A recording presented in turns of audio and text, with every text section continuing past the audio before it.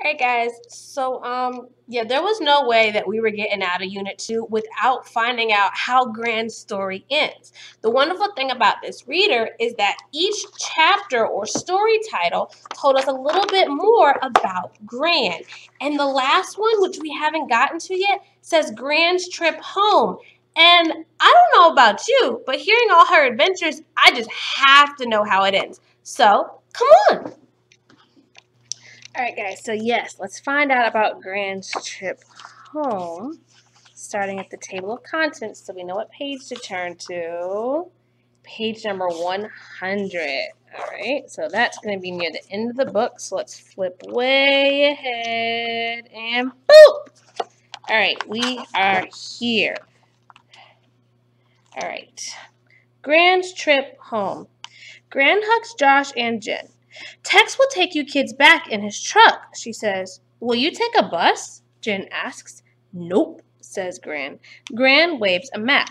This will get me home, she says. See here, she says. We are here.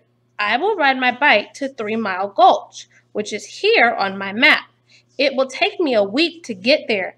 A week, says Josh. Gran nods. I will use my rope to cross the gulch, Gran says. Then I will hike up to Pine Hill. It's just 9 miles. 9 miles, says Josh. See, look at Gran's map. Kind of like the ones we've been using. Then I will be close to home, says Gran. It is just 10 miles from Pine Hill to my home. 10 miles, says Jen. You kids have got one heck of a Gran, says Tex. As Gran sets off, the kids wave. Gran waves back. See you in 6 weeks, she yells. Whoo-wee. The end. I don't know about you, but 10 miles on the bike.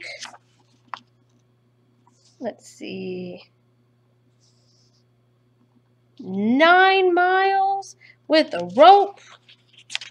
That is a long way to go without any wheels. Wow, I agree with Tex. They've got one heck of a Gran. All right, guys, so now I've been partner A and I've read the story the first time. You could go back to the beginning of the story and read it the second time. Or if I need to be partner B, go ahead and rewind and start it over so you can hear the story at least 2 times before we answer some questions about Gran's trip home.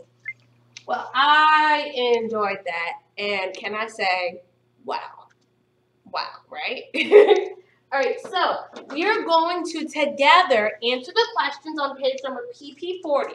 We're going to model this good, complete sentence answers I keep asking you for, and we're going to do this together. Yes, together. And your job when we're done is going to be to send me a picture of PP40. I want to see your done work. So the first question reads, who will take Josh and Jen back? Who will take Josh and Jen back? I guess I forgot just that quickly. I know, right? But here's the wonderful thing. These are questions about a story, right? That means the answers are all in the story. So let's open our book and find Gran's trip home once more. I don't know why I closed it in the first place. That was just bad business. And let's find out who will take Josh and Jen back. Let's see. Ah! There it is. The very second sentence. Tex will take you kids back in his truck. So who's going to take Josh and Jen back? Tex will. Good job. All right. So Tex will. That technically answers our question. But is that our good complete sentence first grade answer? It is not. We're going to write that Tex. So we're going to use some color coding for this. Where red is must do. That's what you must do. That's the minimum of information you can provide and have answered the question. Then we'll have green as our may do. Your may do gets you in that realm of complete sentence. And for some of them, there's even a can do, And that is that extension, So Tex will take Josh and I'm going to return sweet. I don't have them on my paper. And Jen back. So technically, I could stop there, and it would be a complete sentence. Tex will take Josh and Jen back. What I can do here. In his truck. All right. Now, do I expect that you have a red, green, and a blue? No. You're all pencil. But since we're working together, what I do expect to see is all the words in pencil. You can do the can do because we can do it together. So must do, Tex will. That answers the question technically. It is not a complete sentence though. Tex will take Josh and Jen back. We could stop there. That is a complete sentence. Tex will take Josh and Jen back in his truck. Gives us, answers the question, completes the sentence, and provides us with information about how they're going to get back. All right, so let's keep looking. Question number 2. What will Gran use to get to 3 Mile Gulch? What will Gran use to get to 3 Mile Gulch? Where do I find the answer? Seems so close. Where? Oh, my book, which is open to the story that I'm reading. Okay, let's find out.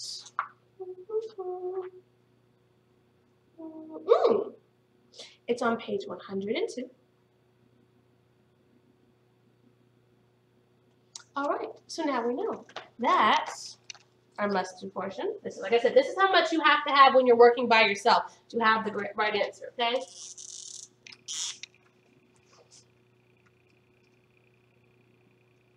Gran. I'm trying to stay out of your way as much as I can. Will ride her bike. Gran will ride her bike is your must-do. That's what gives us the information to answer the question. However, that doesn't really complete the job. Gran will ride her bike, though, at least is a complete sentence answer. Okay? Gran will ride her bike. We know who and we know what they're doing. Who, what, who, what. That's how you answer. Gran will ride her bike. Now, if we're going to extend this to make a better answer, Gran will ride her bike to get to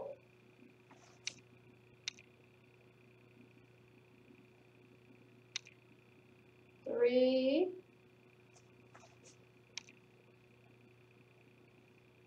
Mile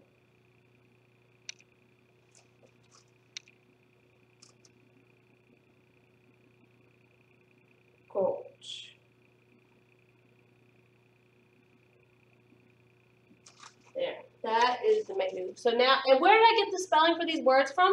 Well, they're in the story, and they're right here in the question. 2, 3 Mile Gulch. Gran will ride her bike to get to 3 Mile Gulch. All right, let's keep going. What will Gran use to cross 3 Mile Gulch? What will Gran use to cross 3 Mile Gulch? What did the story say?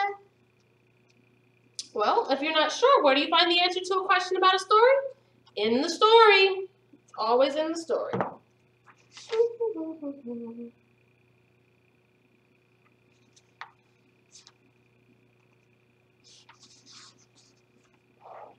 You find it? I'm waiting for you.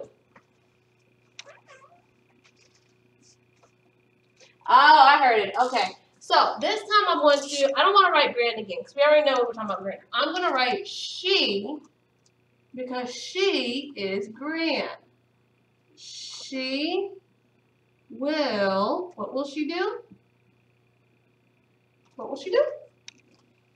Okay, she will, there you go. She will use her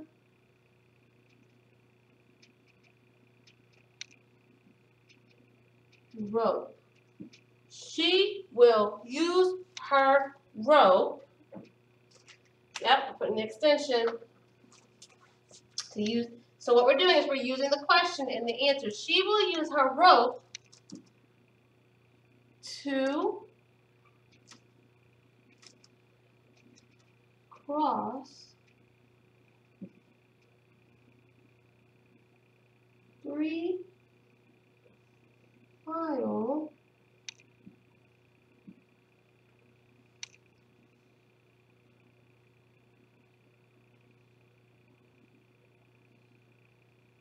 gulch. There we go. She will use her rope to cross 3-mile gulch. Technically, you could stop at she will use her rope. But if this question was not there, just she will use her rope while it's a complete sentence, it doesn't give us enough information. If I take the question away, I just know she'll use her rope. She'll use her rope to do what? To cross 3-mile gulch. All right, let's keep going. Question number 4. Will Gran ride a bike from Grand Cliffs to Pine Hill?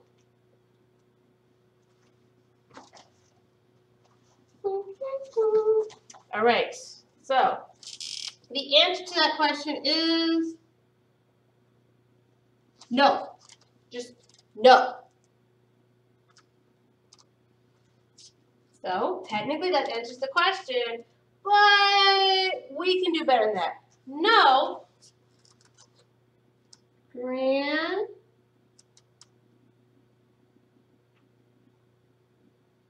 will not. No, Gran will not.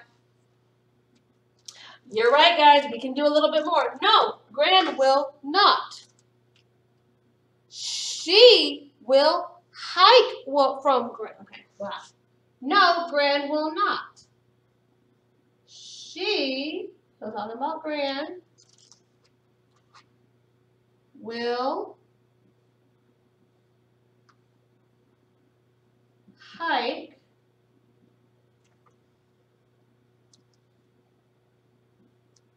from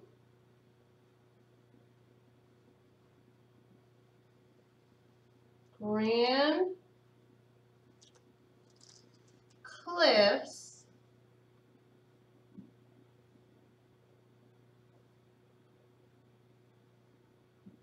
to Pine Hill. All right, and that's the best version of our answer to this question. No, Gran will not. She will hike from Grand Cliffs to Pine Hill. Putting all those pieces together truly answers this question. Now, like I said, when you're by yourself, working all on your lonesome, if you only get the red, that is passable. If you're working with a partner, or if you can do the red with ease, you should definitely have the green, which is the Meiju. And since we can do this together, you can write the full, complete #goals answer to each question. All right. The last one. When will Gran see Josh and Jen?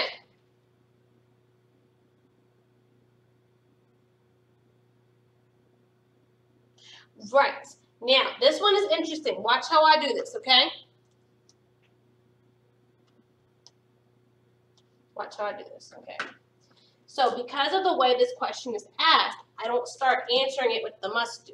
I start answering it with the may do. So, Gran will see Josh and Jen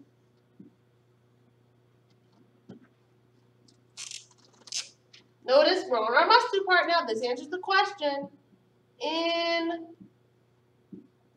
6 weeks. In 6 weeks. Okay. So, Grand will see Josh and Jen in 6 weeks.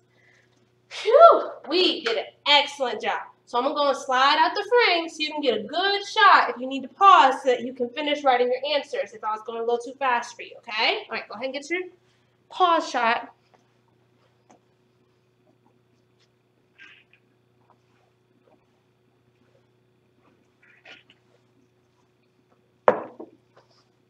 All right, wonderful work, guys. Excellent job. So we're going to go ahead and the question is, what do we do with this? Well, if you didn't know, I said it at the beginning.